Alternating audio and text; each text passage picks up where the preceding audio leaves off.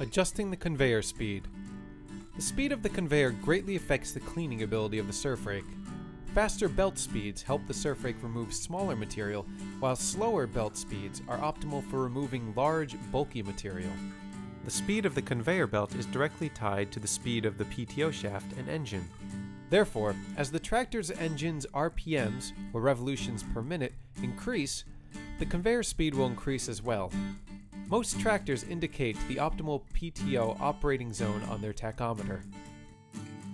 It is also possible to slow the conveyor speed by reducing the flow of hydraulic oil to the conveyor's motor by constricting the flow control. This would be appropriate when removing large amounts of seaweed or other big materials. To do so, just move the lever on the flow control to half. It is important to remember that since the conveyor speed of the surf rake fluctuates with the engine speed, you'll want to keep it as consistent as possible to ensure even cleaning. Therefore, we recommend using the hand throttle to keep the engine's rate at one consistent speed instead of the foot throttle, which is harder to control. Instead of using the throttle, use the gears to control the tractor's ground speed. The optimal ground speed for the tractor depends on the size and nature of the materials you want to remove, as well as the sand conditions.